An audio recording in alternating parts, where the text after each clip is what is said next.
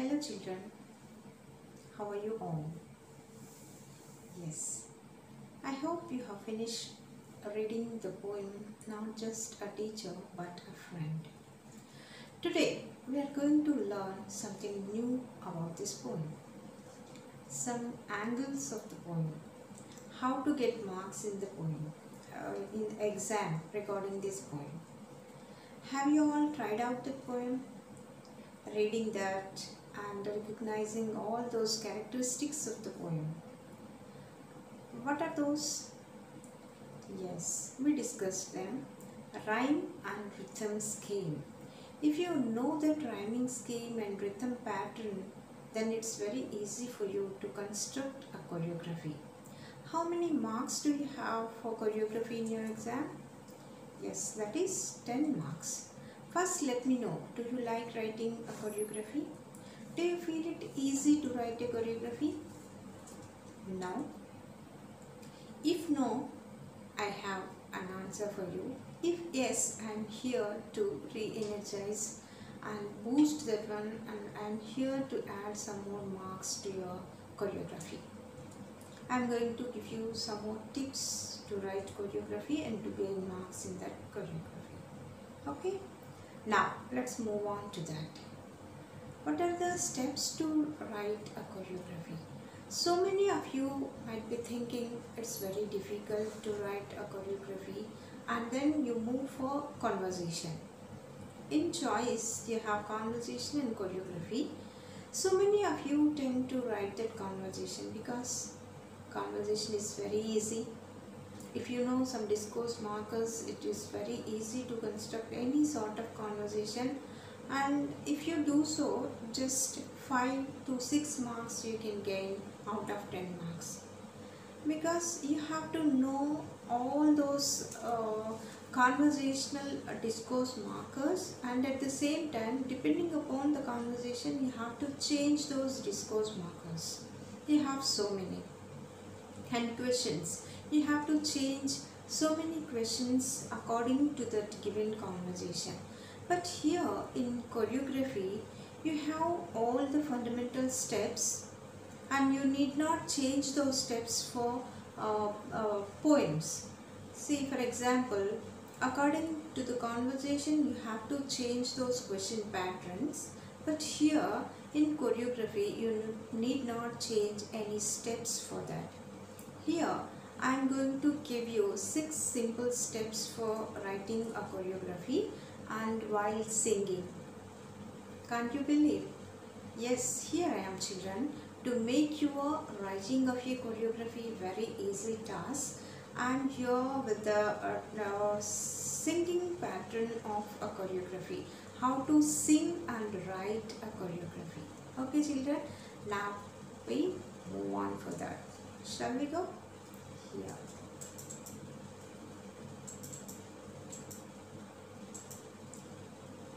Now, see how many steps are there given.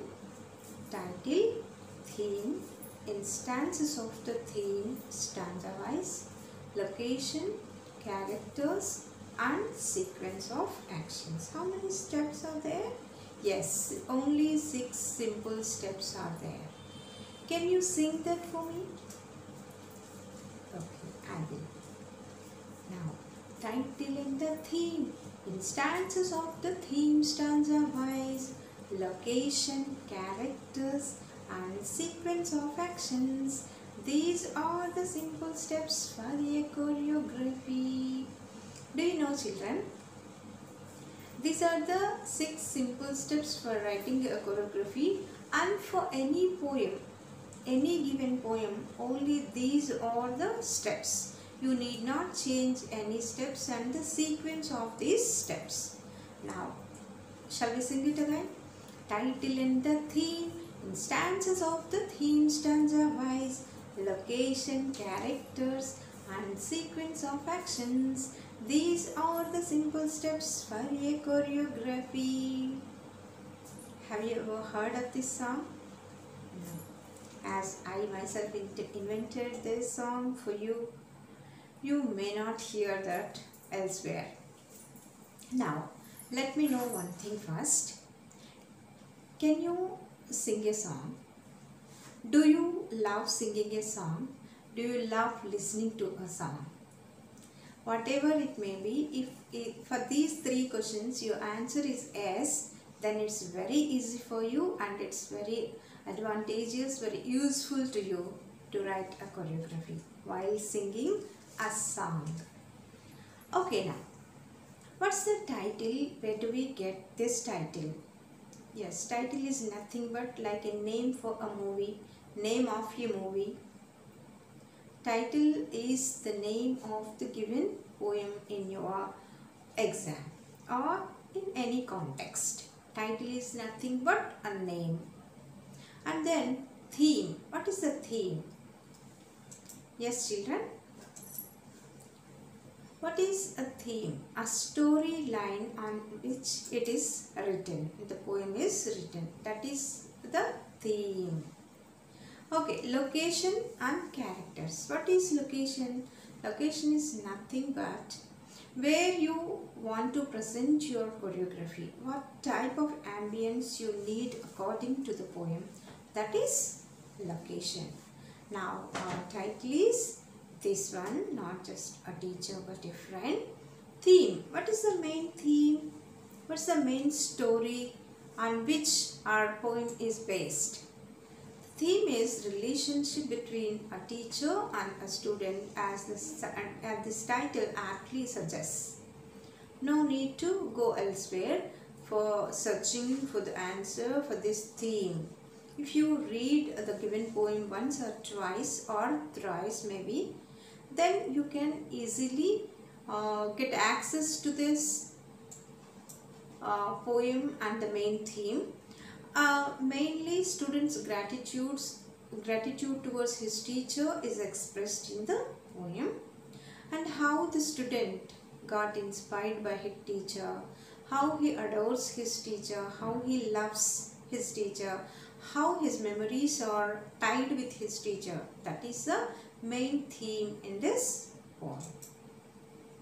Now, in stanzas of the theme, stanza wise.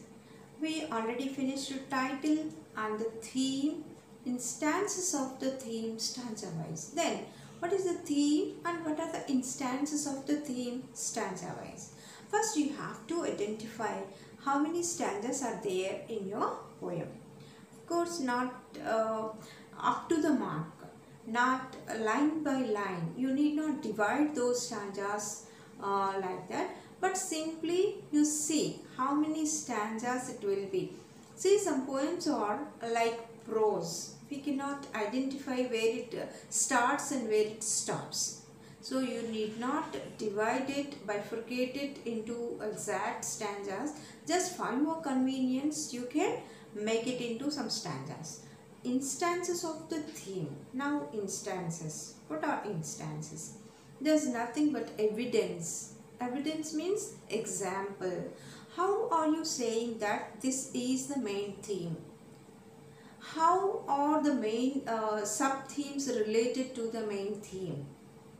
Obviously the main theme, main story, from that only the sub-story is created. So in the stanzas also, only related story will be there to the main theme, main story.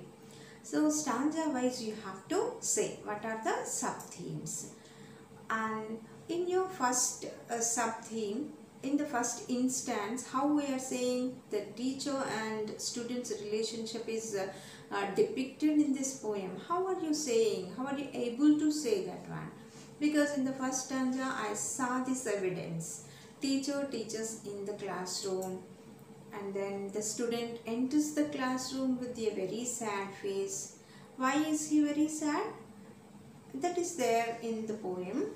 We discussed already. The student is very sad due to so many reasons. Reasons are multiple. Maybe his financial state, maybe his family problems, maybe his friendship problems, maybe he is a teenager, so that he is facing some problems. He has some problems with his study, difficulty in understanding things, and difficulty in making friends with others. So many reasons are so many, but this boy is very sad. He comes to the class with a very sad face, and other students laugh at him. By seeing his attire, by seeing his gestures, all the other students laugh at him. Always they mock at him, they tease him, they bully him.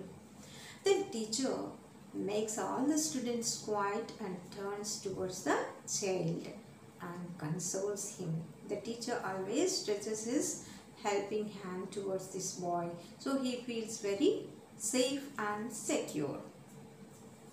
Now the student, being bullied by others, he stays always aloof. Aloof means alone, stays alone, stay calm, and he never shares anything with others. He will be very quiet and calm and introvert. Now the teacher comes to the boy and slowly asks him about his well-being. And then the student feels very happy. So these are the sub-themes in the stanzas. So we can say that the main theme is the relationship between the teacher and the student. So we can say like this. These are the evidences in our stanzas. Now another thing is locations. Already we finished title and the theme. In stanzas of the theme stanza wise, locations. What is the location? What do you mean by location? Are locations. We are doing one choreography. Already we discussed what is choreography. There is a subtle difference between a choreography and a drama or skit or play.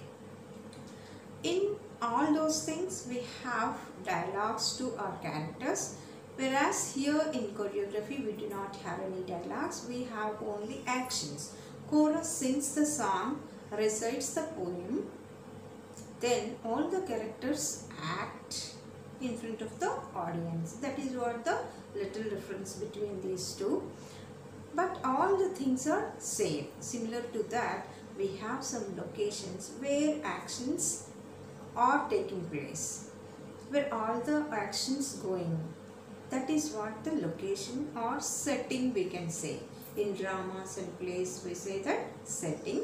Here we say the location. We call it the location, but both are same terms. Here, according to our poem, teacher and student, where do they live usually? Yes, where do they live? Together.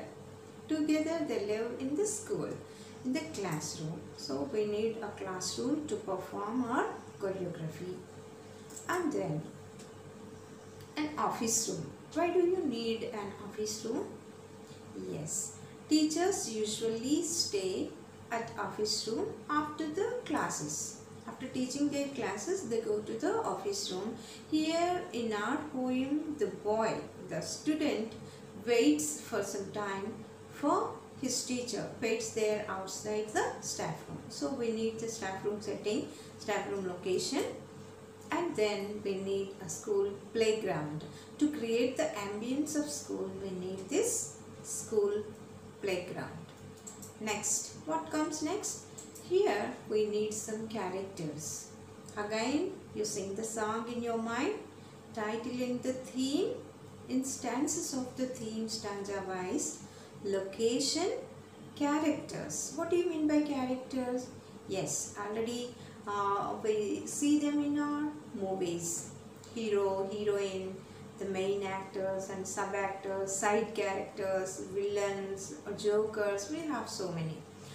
Likewise, in our choreography also, we need some main characters and we need some sub characters to act as chorus. Okay, here mainly we have teacher, the student, and some other students. To create the atmosphere of the classroom, we need some other students. Otherwise, we won't call it a classroom.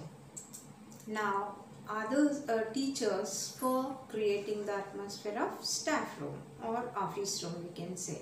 Okay, these are the main characters and sub characters in our choreography. Now, here comes sequence of action. This is our last step for building a choreography. Sequence of actions. What is sequence? Yes, sequence is nothing but continuation of actions. You have some characters, you have some locations to create that one, create the atmosphere of your, according to your theme, and now you are choosing the sequence of actions. Sequence means continuation of actions. What action comes first and what comes next. Okay, in scene 1, here you have to divide your whole actions into some scenes. Okay, here you have to select wisely and judiciously. So in scene 1, what happens first? In every scene, whatever the scene you are creating, you have to write the chorus enters the stage. To create first setting, what is the first setting? To create classroom. So they pose themselves as a classroom, and some sit like students, and some teacher, your teacher character teaches in the classroom, while the boy enters the classroom with a very sad face, with a gloomy face, and then all other students, what should they do? They have to giggle at him, they have to mock and laughing at him, and then the teacher consoles the student. These are our sequence of actions in scene 1. Okay, now you have to write like this, but remember one thing children, you have to write them in simple present tense. As you are constructing the choreography, beforehand you are designing your all your scenes, so you have to write it in simple present tense. Okay, remember that. Other students giggle at him, and then teacher comes to him and consoles this boy, this student. Okay, you are writing all these in scene 1. Then chorus exits the stage. Now in scene 2, what happens?